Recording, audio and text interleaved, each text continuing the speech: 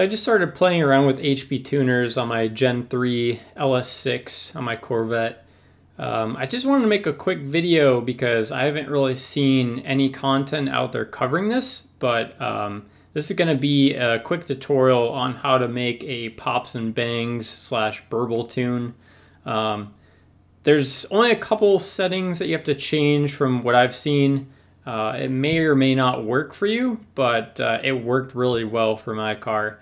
I do have stock cats and exhausts on my car, and I was able to actually make it sound almost like gunshots. So you might want to be careful with some of the settings here. I'll go over what I found works for me. I think if you actually don't have cats, you could probably shoot flames with this. I'll show you a couple of spots in the map too where you can add in some fueling to get a more dramatic effect. The other thing I'm going to cover in this video, it's been covered in other videos, but I wanted to make a quick, concise one.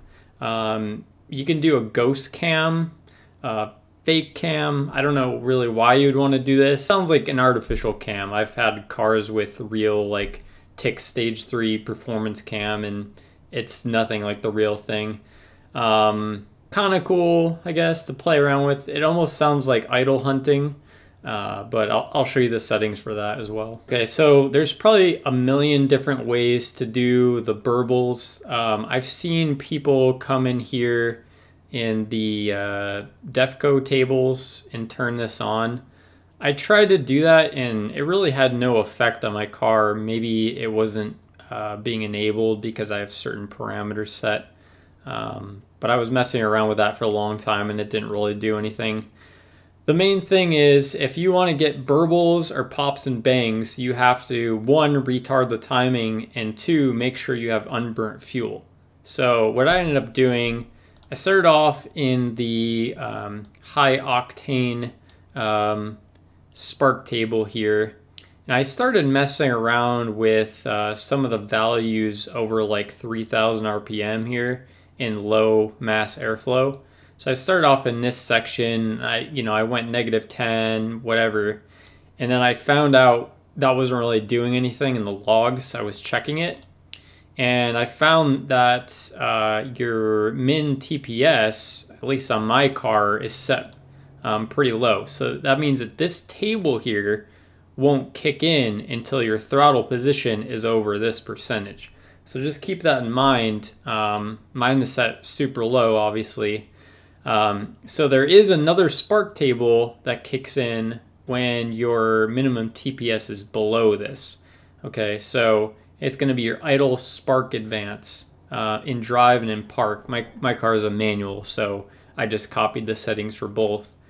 So what I ended up doing was I came in here in the same spot. I wanted my burbles to only come in past like 3,000 RPM. I think it's kind of ridiculous, cars that like are going through parking lots and at really low RPMs and it's popping. So I only have mine set up here. I started off actually really aggressive at like -10 degrees, and that literally sounded like gunshots. I'm sure if I didn't have cats, it would start shooting flames. So I went -5, I went +5, wasn't too dramatic, so I set it on, settled on 0 degrees. So just make sure whatever RPM you want to kick in at, just make sure you set those values to either negative or 0 timing. That'll retard the timing just on your deceleration.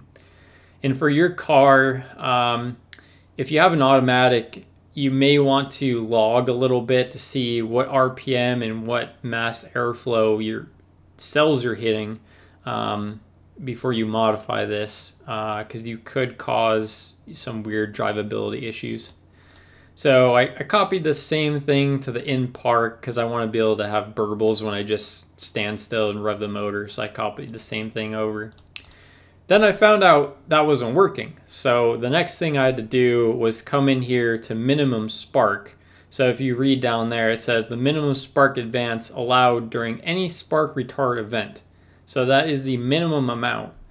So mine was initially set, I think, to 10 degrees. So whatever you're going to set in these other tables, you also have to set this in the same cells here. So in my case I did 0 degrees, but if you're going -10, -15, you want to shoot flames, you would end up changing this to that same value so you can actually get down to that negative timing. My car had enough fuel on the overrun that when I lifted off the gas, it created a popping. You may have to end up adding a little bit of fuel on your deceleration. So what you're gonna have to do is come into airflow, and you wanna look at first your dynamic airflow here to see if you're in speed density in editing the VE table, or you need to edit your MAF settings. So mine cuts over at 4,000 RPM, so I would be mainly working with the MAF table. So I would come in here and come into MAF calibration and just add wherever that deceleration is, and you're gonna wanna log this. I'll show you that in a minute. You're gonna wanna come in here, and anything below idle, you're gonna wanna add like 10-20% fuel. Depends on if you wanna shoot flames or make the burble more aggressive. But again, I didn't have to touch any of this stuff on my car. It had plenty of fuel on the overrun to create the effect.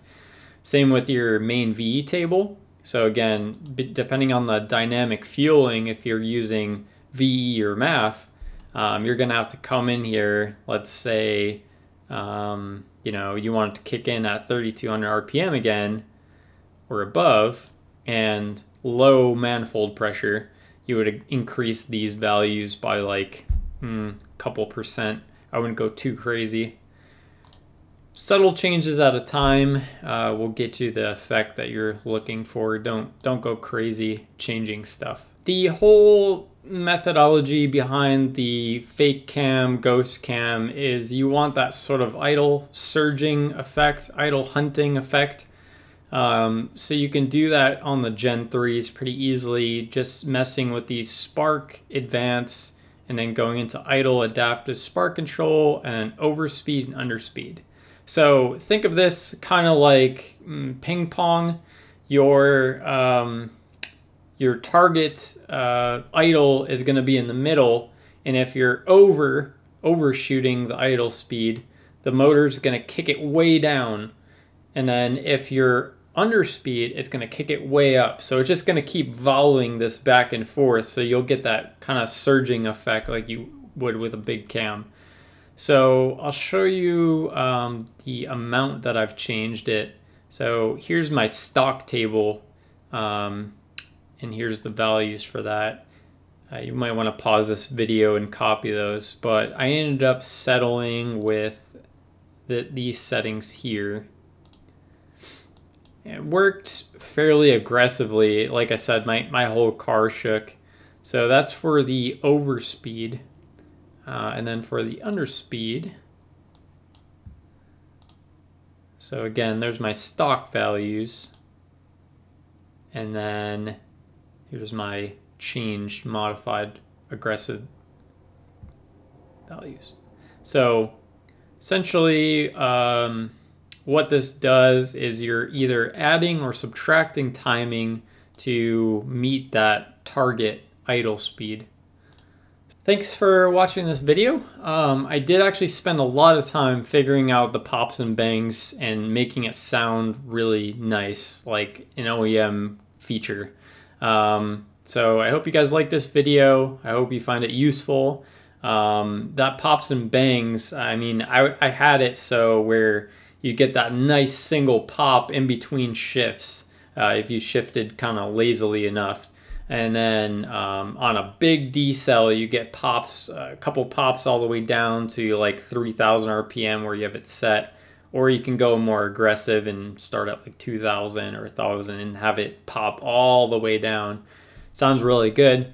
And again, I think without cats, you could probably shoot flames, especially if you're adding a bunch of fuel in those tables like I mentioned. So leave a comment if you find it useful. Again, I haven't seen content like this covering this specifically. So thanks for watching.